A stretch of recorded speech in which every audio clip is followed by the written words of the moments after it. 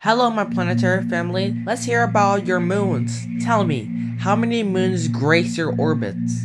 I don't have any. Your gravity is too strong that it would rip my moon into pieces. No stable orbits are possible for me. I don't have moons either for the same reason, though I do have a quasi-moon named 2002 VE68 or ZUSV. But let's be honest, does quasi-moons even count? I have one large moon. I used to have two, but the second one collided with me hours after the collision with Theia. I have two moons, Phobos and Deimos. They are combined the size of Brooklyn and Queens. But Jupiter warned me, Phobos might collide with me, creating rings. Deimos might get kicked back to the asteroid belt. Phobos is already showing signs of stretching from my gravitational pull. I got 16 moons. Triton is my only major moon. Proteus, my second largest moon, is very dark, reflecting only 4% of the sunlight that hits him. Nereid, my third largest moon, has a truly remarkable orbit. He has the most eccentric orbit out of any moon in the solar system.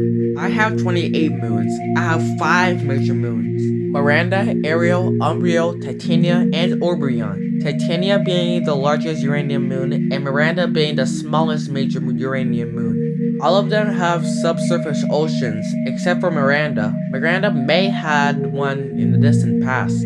While I have the most moons, with a whopping 95 moons. 4 of them stand out amongst the many: Io, Europa, Ganymede, and Callisto, 3 both subsurface oceans. Io, meanwhile, is an atmosphereless lunar version of Venus. I have an incredible amount of 146 moons. Titan, Rhea, Dione, Mimes, Enceladus, Iapetus, and Tethys are all my major moons.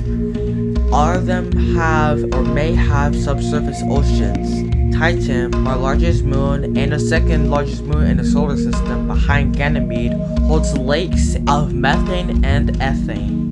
Actually, Saturn, a recent study suggests many more. A team for the United States, France, and Taiwan discovered over 100 new moons orbiting around you that are at least 100 million years old and less than 1 kilometer in diameter.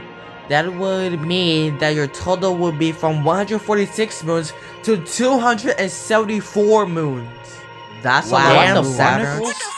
That means I can break them up to form bigger rings. Can you shut the fuck up, boy?